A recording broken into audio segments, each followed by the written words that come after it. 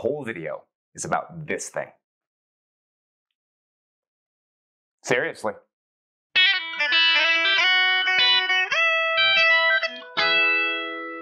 This chair looks like a piece of garbage, and I did find it by the side of the road, but this is a real piece of greenwood country furniture. It's handmade, and it is a link to a whole long tradition of rural greenwood furniture making. This thing is a masterclass in country chair making, filled with hundreds of tiny useful lessons, if you just know where to look. It's in the post-and-rung, or ladder back style, and that's a major form in American chair making. The other major style is the Windsor, or stick chair, where the back and rear legs are independent and mortised into a thick plank seat. This is a great style, but you really have to have a source of sawn, dry timber for that seat. In the post and rung style, you don't have two separate pieces of wood for the rear leg and the seat back. Instead, you have one continuous piece of wood. And the chair is basically an open framework made of relatively thin pieces of wood. And the seat is woven out of some sort of natural material like tree bark or even cattails. This style of construction was ideal for the rural craftsman who felled and split his own wood and didn't have the equipment for sawing and drying thick planks. Chairs like this could be made by a single artisan working alone with rudimentary tools. This style goes all the way back to English chair bodgers, who produced chair parts on site in the woods from green timber. English and Irish immigrants brought this tradition to America, and it took root in Appalachian states like Kentucky. Chair makers like Chester Cornett eventually became famous for producing this style of chair, and the form probably migrated from Kentucky up into Ohio, where it changed a little bit and became our own regional style of chair making. Chairs like this were almost always made from green wood. In this style, the parts are split or riven from a straight-grained green timber, like oak or ash. This kind of controlled splitting follows the grain and allows the maker to create very slender pieces of wood that are exceptionally strong, because the grain runs uninterrupted down the whole length of the piece. While the wood is still green, it's soft and easy to work, so the chair maker can use basic tools like a shave horse and a draw knife to shape and refine the parts. This approach allowed the chair maker to go quickly from a living tree all the way to a usable piece of furniture. And this chair is definitely an example of green woodwork. When wood shrinks, it always shrinks more in one direction than in the other. So I can just get the calipers to slip on in one direction, but then if I rotate them 90 degrees, I find that post is thicker. When green wood dries, it always dries into an oval shape because of that differential shrinkage. This chair also has really clear riving marks. These are places where the grain pulled out a little bit during the splitting process and left an uneven surface. These are really easy to see, especially on the back of the chair slats. There's no question that all of these pieces were split out from the log. I can also do the same measuring trick on the seat rungs. And with all of these, the plane of least shrinkage is oriented vertically. And that means when these posts dry out, they clamp down on that vertical part of the tenon where there isn't much motion and the joint is really likely to lock together. The rungs are oriented so that most of the motion is side to side, and the tenons are probably shaved down inside those mortises so they can't make the posts split. All of these building techniques and all the little telltale signs they were used, these are classic greenwood techniques. All of those greenwood techniques are pretty much exactly what we would expect in a chair like this. But what's unexpected is the choice of woods. Ladder-back chairs like this were almost always made from tough, springy, ring-porous woods like oak, ash, and hickory. And those are the woods that a lot of modern chair makers concentrate on.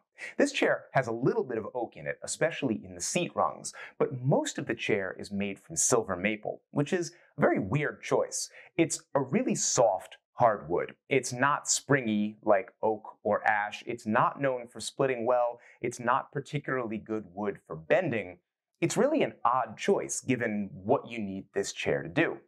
I think what's going on is that, well, silver maple was just cheap. It was easy to get. I mean, the chair maker had access to oak. You can see it here, but oak even now is a more valuable wood because it's good for firewood and you can make furniture out of it. Silver maple, around here it's like a weed. I could drive around my neighborhood right now and find silver maple logs being left out for the trash.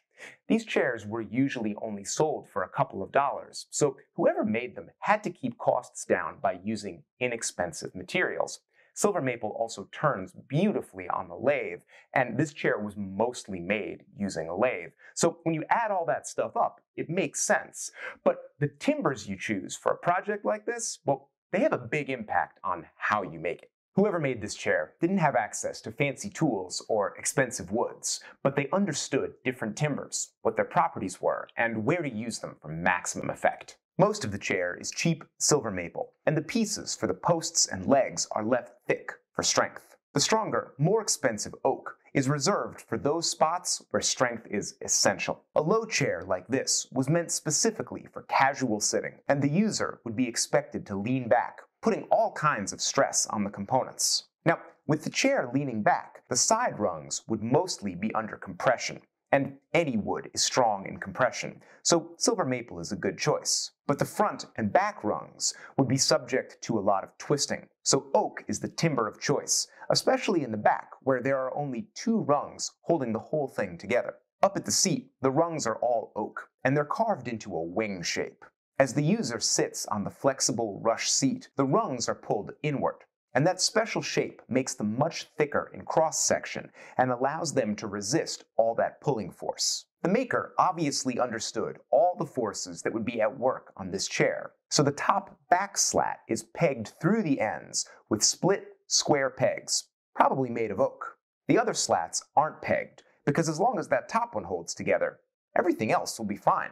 From the outside, this chair looks simple, maybe even crude, but its construction demonstrates an intimate knowledge of both materials and physical forces. In fact, I can only find a single flaw in the whole piece. Chair makers usually rotate their front posts so that wood movement is shared equally between front and side rungs. This way, none of the tenons are poking into the wood at a weak point where splitting is likely.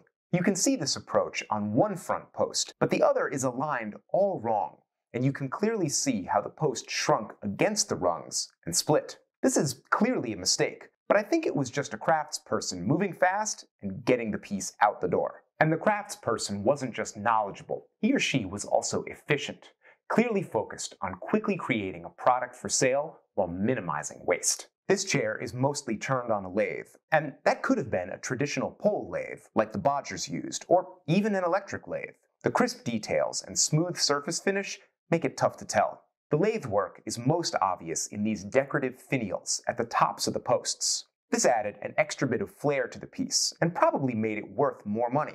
These chairs are usually plain and utilitarian, and a little decoration would have added value. But the lathe was used for much more than decoration. It also smoothed and shaped most of the components into their final finish, and probably also formed the round tenons that make up all the joinery. The maker was also clever in using decorative touches that doubled as layout lines. All over the chair, you can see shallow grooves that were probably cut in with the tip of a skew chisel. These grooves add visual interest, but they also tell the maker where the joinery is going to go. In each of the posts, the grooves marked out locations for the other components. The side rungs are inserted just below the groove, and the front rungs just above.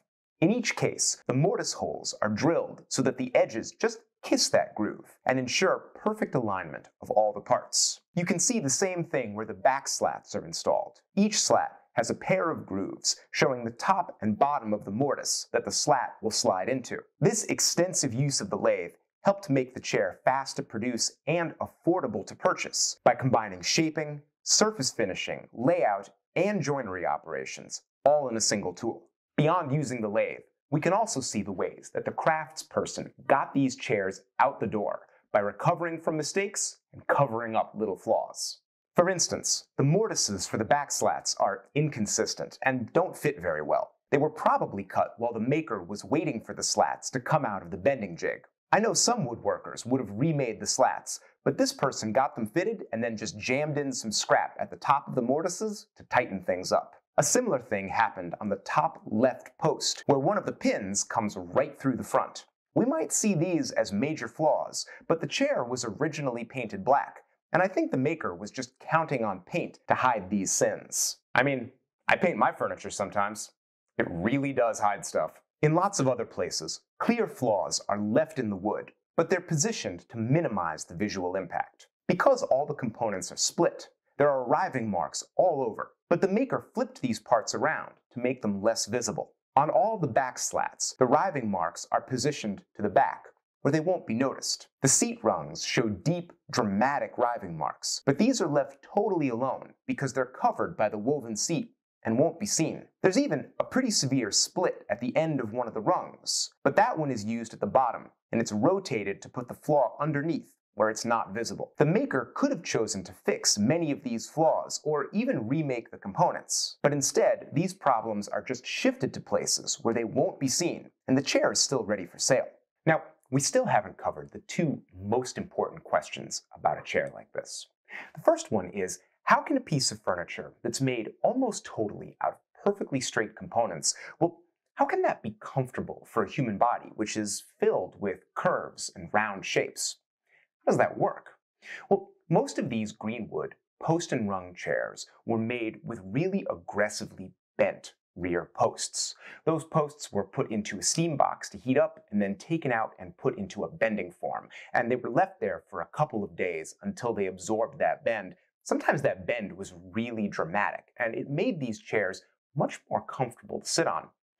You don't see that in this chair, and you don't see it in most Northern Ohio post-and-rung chairs.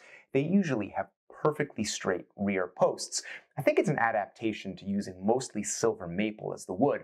I don't think it's going to do those really dramatic bends. And I used to think, well, our Northern Ohio chair makers, they just weren't as skilled as other ones.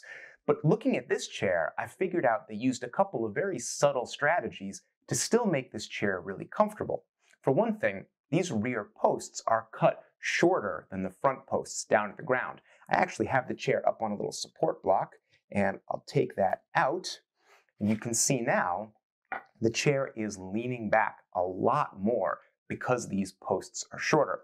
When you drop the back of the seat a little bit, it also makes the sitter lean forward a little, so they don't need the back to recline nearly as much.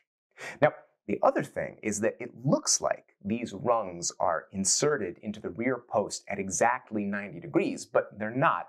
I measured with a protractor, and they're actually inserted at 3 degrees off 90, and that's consistent over the whole chair. Now, 3 degrees doesn't sound like a lot, but these posts are over 40 inches long, and over that 40-inch long span, 3 degrees of lean translates into a lot of travel. The tops of these posts are way behind the feet. So when you combine that soft woven seat, the dropped rear part of the seat, along with the rear posts canted back at 3 degrees, you have a very simple chair made almost totally from straight components that's still really comfortable, something you can relax in. Of course, the other question is, how the hell is this thing still together?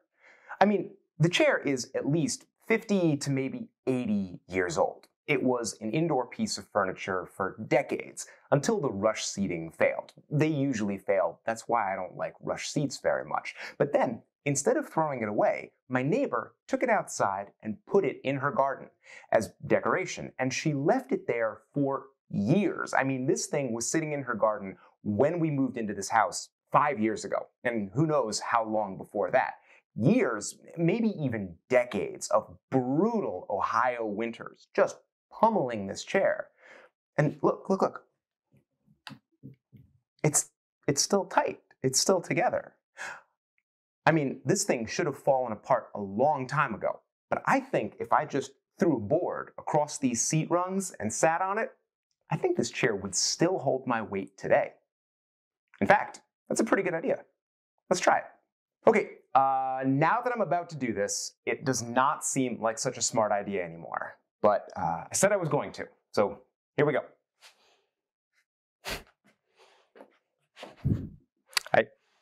I didn't do this off camera. I don't know what's going to happen.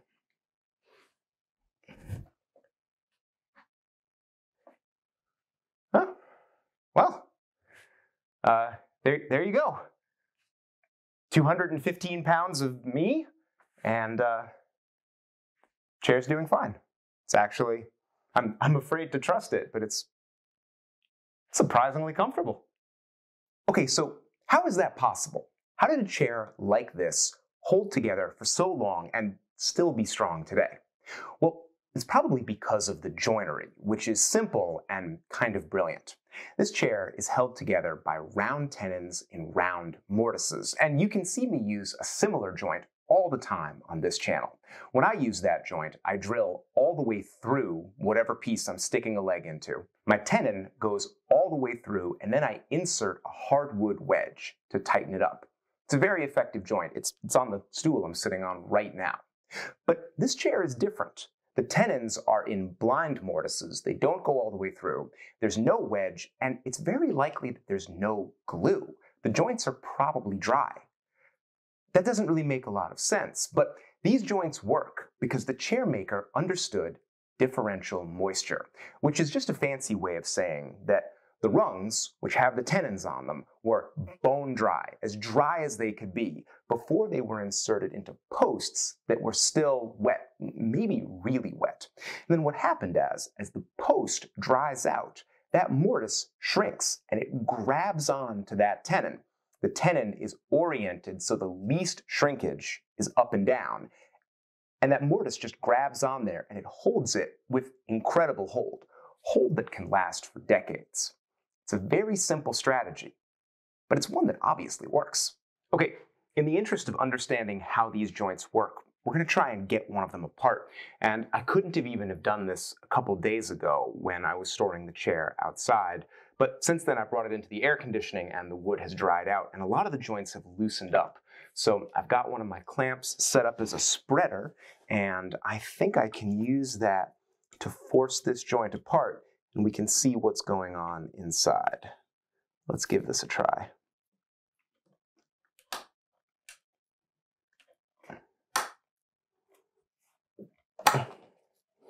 There's a lot of resistance here. It's very difficult.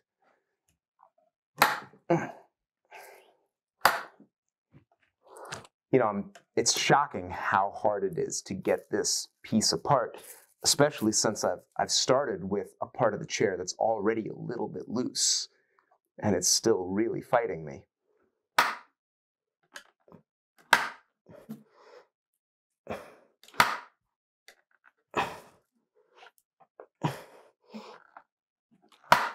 Oh.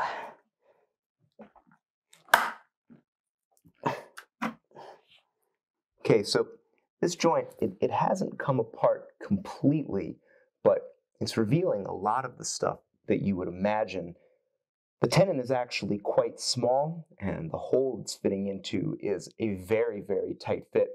There's another key detail here that might not show up on camera, which is that the sides of the tenon, here and in the back, those have been sliced off to make it narrower. So as that mortise closes up, there's nothing for it to grip on the sides, so it can't split the post.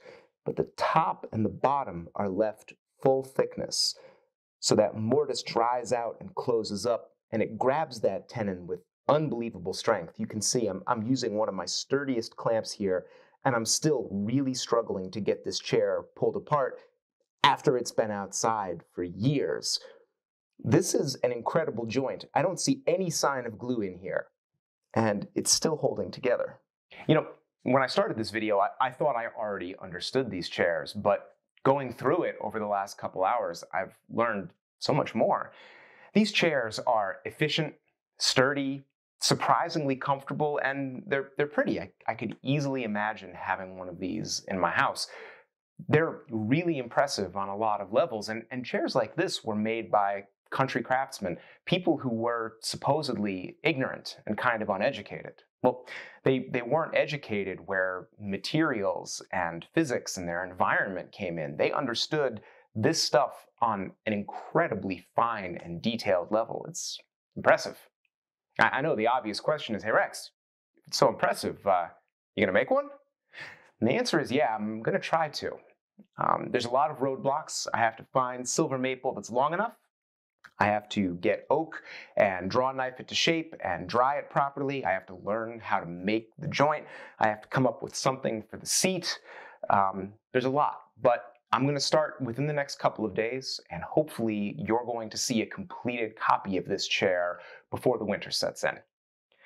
And if you want to be more up to date on projects like this, the best thing you can do is become a patron. Not only do my patrons get early access to all my videos, but they also get behind the scenes stuff, sneak peeks, exclusive videos, vlogs. They get to track a lot of projects like this while they're happening. And we've introduced a lot of new things at Patreon recently. I'm especially proud of our new series called the Workbench Sessions. These are a series of exclusive lectures delivered by big names in the world of woodworking, and they're only available to my patrons. Our first guest was Shannon Rogers. He gave us an amazing demonstration on saws, sawing, and body mechanics. Last month, we hosted Ron Hock from Hock Tools. He makes some of the best plane irons that you can find anywhere, and he gave us an amazing discussion on metallurgy and sharpening. This month, I'm super excited to announce that we're going to be hosting the editors of Mortise and Tenon magazine. They're going to be giving us a shop tour and doing a Q&A. I can't even tell you how excited I am.